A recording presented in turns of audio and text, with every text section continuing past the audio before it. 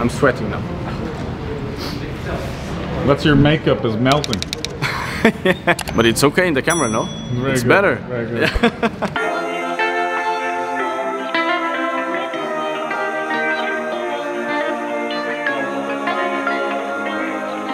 My name is Francisco Guimarães and I live in Lisbon. Nice to meet you, man. We are in Sport TV and I'm a football analyst here. What are you talking about today?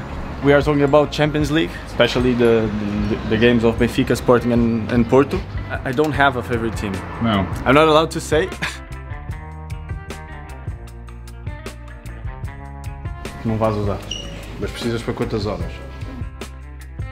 I think it's Benfica at the moment is the best Portuguese team. But in football everything changes so quickly, so I don't know, and Champions League are very difficult games. Walter. Where are you from? Me? Yeah, you. Oh, okay. I was sleeping. I'm from Belém, near the river. One of the best places that Lisbon have. This is the backstage of the program. They decide where is the camera.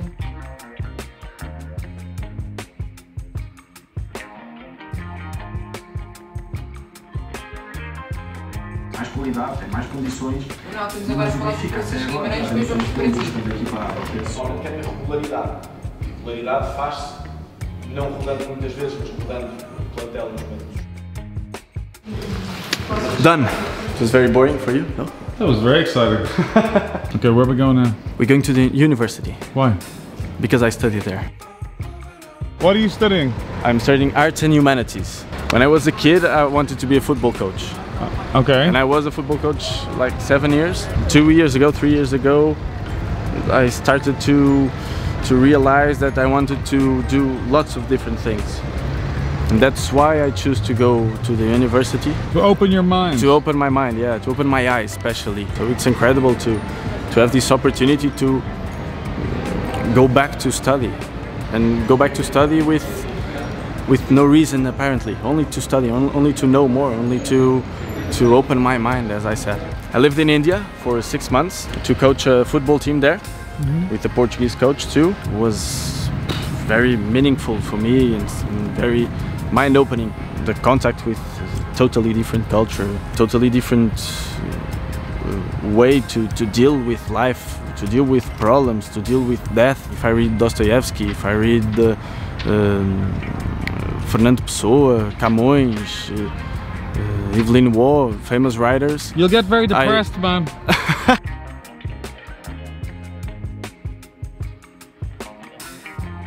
We are in Alfama. I took you here because this is the center where the fado born, and I love fado and I write some lyrics. I come here almost every night to entertain myself, to have some silence. In silence we have the opportunity to leave some space for beauty, to think about things that are very important. When I bought the Carminho, the first album of Carminho, the first CD, I became in love with fado, because fado has a very special thing, that is this connection to the words, connection to poetry, that for example popular music doesn't have.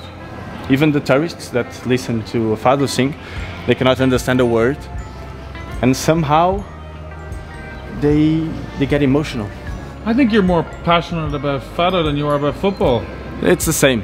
It's the same. In poetry we can understand better life, and in football, as a football coach, for example, I need to understand very well the human being. This is an old chapel, and now it's a fado house. Give me something profound to wrap this video up. I quote Dead Poet Society to suck all the marrow of life. I went to the woods because I wanted to live deliberately. I wanted to live deep and suck out all the marrow of life. I'll second that. That's what you're doing, is it? Yeah, I think so. I'm trying to. Thank you.